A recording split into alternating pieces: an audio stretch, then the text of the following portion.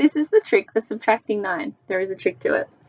Okay, so the easiest way to subtract 9 from any number is to just take away 10 and then add a 1 back on.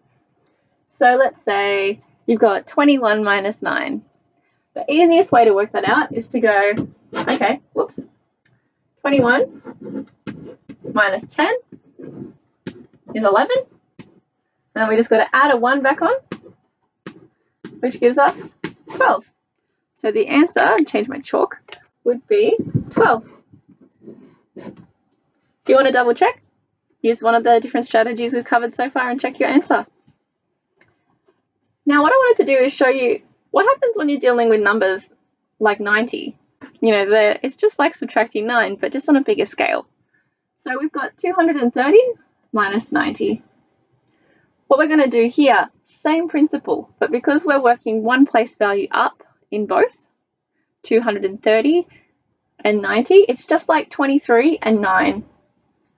So what we're going to do is we're actually going to go 230. So instead of rounding 90 up to 10, we're going to round it up to 100. So 230 minus 100 is 130. But because 90 is 10 less than 100, just like 9 is 1 less than 10, we're going to have to add 10 onto our answer, just like we would add 1 onto 10 to give us the correct answer. So 130 plus 10 gives us 140. So 140 is our answer. Okay. Using the same principle, have a think about C. So with 10s, with 9 we rounded it up to 10. For 90 we rounded it up to 100. What about if a number's 900? We're working in the thousands. What are we going to do with that? You need to pause the video, have a think about it, and when you're ready, hit play.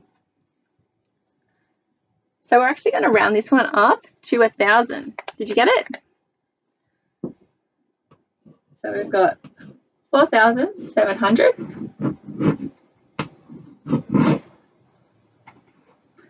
minus 1,000, which gives us 3,700. So what we're going to do now is, because 900 is 100 less than 1,000, we need to add 100 back onto our answer. So 3,700 plus 100 gives us 3,800. So 3,800 is our answer. Okay, so remember 9 goes up to 10 and then add a 1. 90 goes up to 100, add 10.